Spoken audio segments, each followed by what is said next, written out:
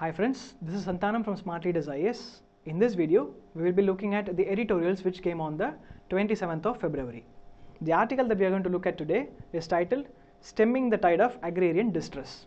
This article says that instead of simply increasing the budget outlay for farmers, they actually need plans which will rescue them from crop failure. The author identifies three challenges with regards to addressing the agrarian distress.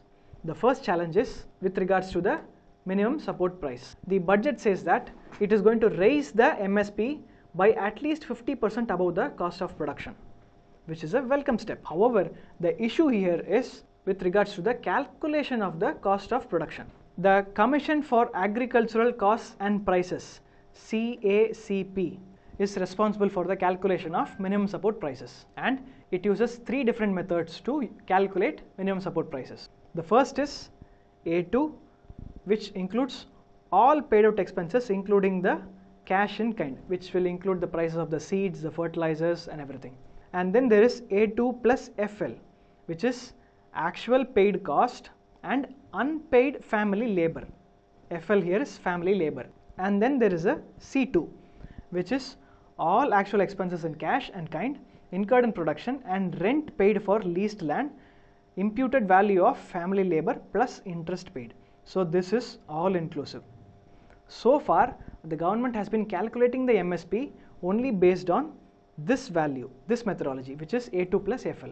The farmers are demanding it to be calculated based on the C2 methodology, because obviously the C2 methodology of calculation will yield better MSP than the A2 plus FL methodology of calculating the cost of production.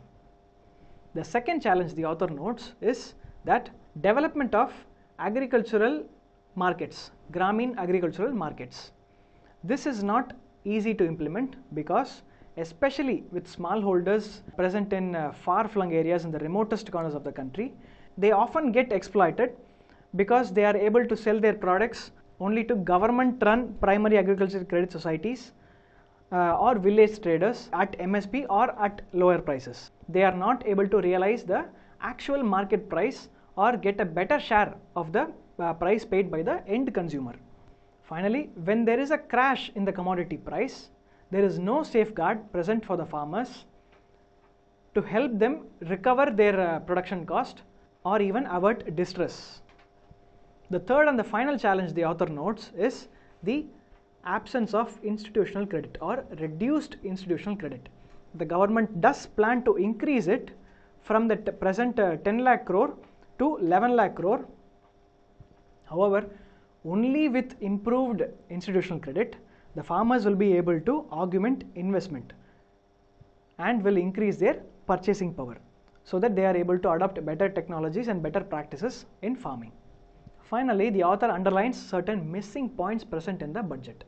It has to be understood that close to 52% of the net sown area is still unirrigated, and this fact has not received due attention in the current budget. Even though there are irrigation schemes which has been presented by the government of India, a revamped or an augmented irrigation system, it is not really presented or analyzed in this year's budget. Another key component that's missing in the budget is the investment in agricultural research and development. So only when there is improved investments in agricultural research, there is going to be improvement in the productivity of the farmers. So only with increased productivity, they will have increased income. So unless there is substantial amount of investments which is taking place in agricultural research, the farmers' productivity is not going to increase very much. Finally, it says that rather than enticing farmers with compensation and increased budgetary outlays, the government should be assuring doable action plans that rescue them from price or crop failure.